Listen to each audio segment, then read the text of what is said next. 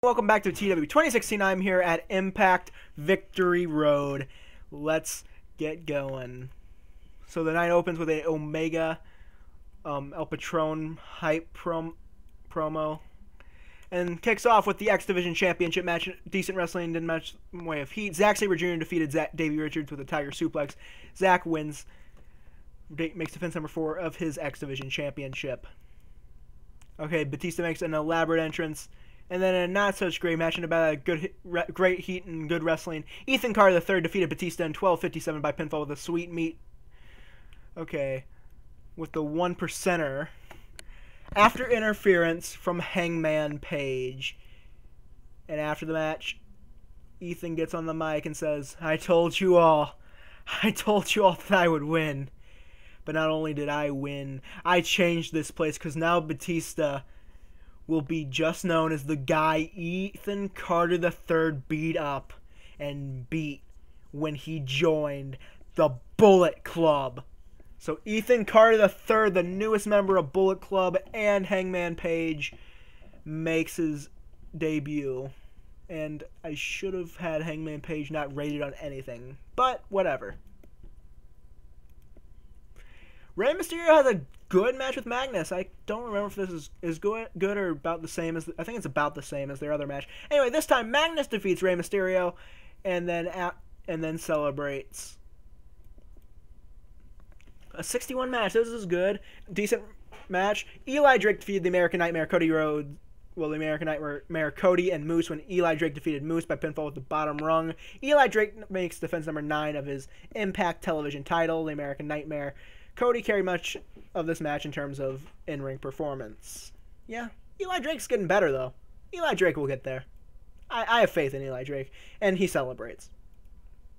All right, Kurt Angle makes his big entrance, and then has a good... I thought this match might have match of the night potential, and I think I'm right. In a match that had good wrestling and a decent reaction from the crowd, Adam Cole defeated Kurt Angle with a last shot and celebrates after. Alright, yeah, I didn't expect much from this match. And about that, I had decent wrestling. I mean, they're not all over yet in America, so once I get them there, this will be better. Anyway, decent wrestling, not much in the way of heat. Young Bucks defeated Roppongi Vice and Matt Jackson defeated Beretta by pinfall with the Indie Taker. The Young Bucks make defense number 2 of their Impact World Tag Team titles and celebrate. And Gail Kim and Awesome Kong. Gail Kim wins. Awesome Kong's gone. She celebrates. Yay, Awesome Kong is gone. Alright, Kenny Omega makes his big entrance. And ties for match of the night. It ties for match of the night. In a good match, Kenny Omega defeated Alberto El Patron by pinfall with the One-Winged Angel. Kenny makes defense number 1 of his Impact World title. And a 70... There weren't enough attractive women. Okay.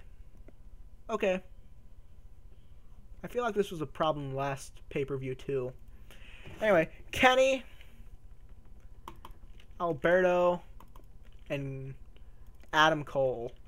You guys, you did good. You did great. You did great. Good job, guys.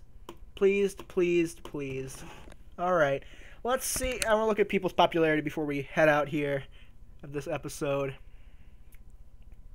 Jason Prime is an English wrestler who works exclusively in the British Isles. Don't care.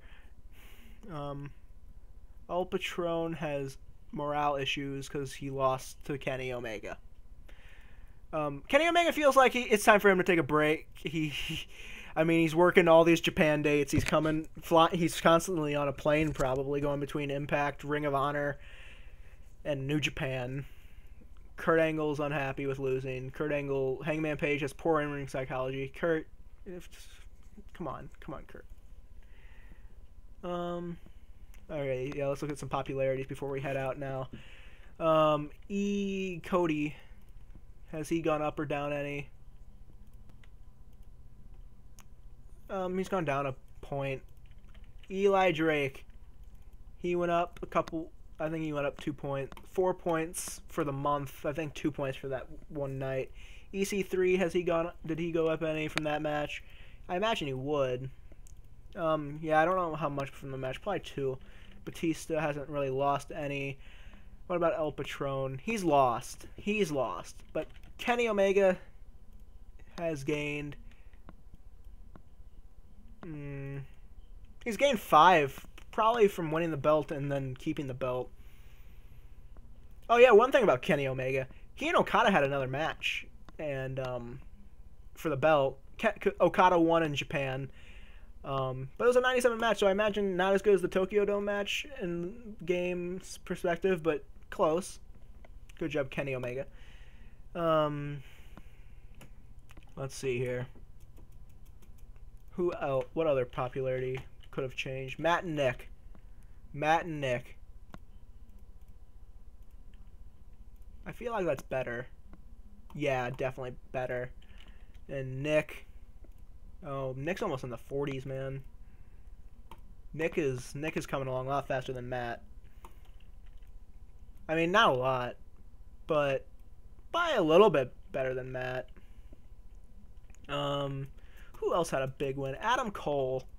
You had a big win. Yeah, alright. Anyway, thanks so much for watching this episode. If you liked it, leave a like, leave a comment, subscribe. Thanks so much again. I will see you guys next time.